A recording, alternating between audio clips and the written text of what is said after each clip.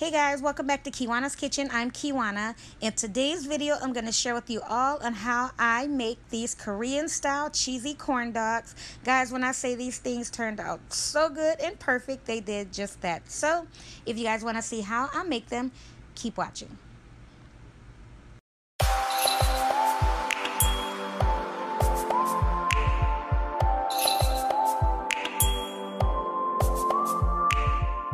Okay guys, in my bowl here I have a total of 3 cups of flour, and I am now going to go in with my yeast. I'm using the instant yeast that you don't have to proof. You could just add it to your recipe and mix everything up and go. So I'm going in with 1.5 tablespoons of that.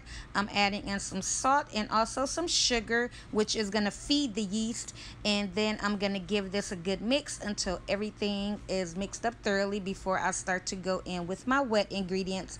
Now when it comes to the wet ingredients, guys, I'm going to be using a total of 3 cups of water, but I'm going to gradually add that water in here until I reach the consistency that I'm looking for. Okay, now you want to make sure you get that consistency of a really thick pancake batter, or kind of like a waffle batter, rather, the one like you put inside the waffle maker.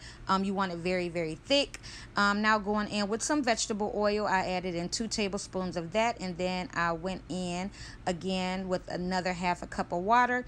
And like I said, guys, I just mix this in until I reach that consistency that I was looking for, which is this right here. Like I said, you want it to be very tacky. Okay, you can see it's pretty much sticking to the bowl. That's what you want. So we're going to go ahead, I'm going to cover this, and I'm going to let this sit for about 1 hour and 45 minutes, because you want to treat this as if you are making bread, but we're using it to coat our cheese sticks. So here it is here, guys, after about 2 hours, which I kind of forgot about it, but it's okay, guys. Just don't let it go past go past 2 hours. You don't want it to kind of deflate on its own, which is pretty much what it will do. So I'm just giving this a good mix, but I'm not mixing it, okay, just kind of scraping it down from the sides. So I set that to the side. So now we're going to cut our cheese. This right here is the cheese that I'm going to be using, and we're going to cut out some nice sized cheese sticks, okay, because we want to have some nice sized corn dogs. So I'm just going ahead and cut these. I'm going to cut this into, I should get 6 out of each block, because I'm doing a total of 2 blocks of this. So I'm going to cut those in half and then get the skewers in, which you can see right here. So now, guys, we are ready to coat our cheese. And this right here, I'm going to pretty much let you guys watch and see how I do it, because this is actually how I learned from the videos that I was watching. Yes, guys, I learned this technique from the video. I'm pretty sure you guys saw them as well, of how they make the Korean style corn dogs. But yeah, you kind of saw the cheese was kind of trying to come out of there, so I just kind of helped it a little bit, trying to get that batter on there.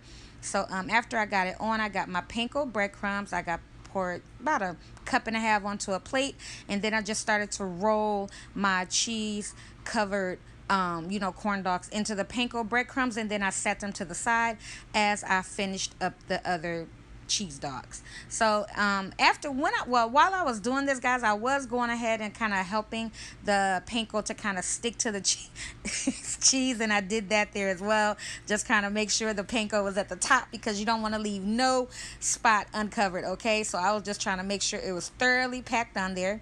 So I'm going to go ahead and just show you guys another one, and you can see it is very tacky, but you can also see where that batter is kind of trying to release from the cheese. So that's why I was kind of just still dipping it in there.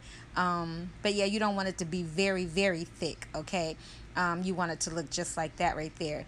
So yeah, like I said, I'm going to go ahead and just cover this in the panko breadcrumbs, and then I'm just going to sit it to the side on my plate, and I pretty much did that with all the other ones.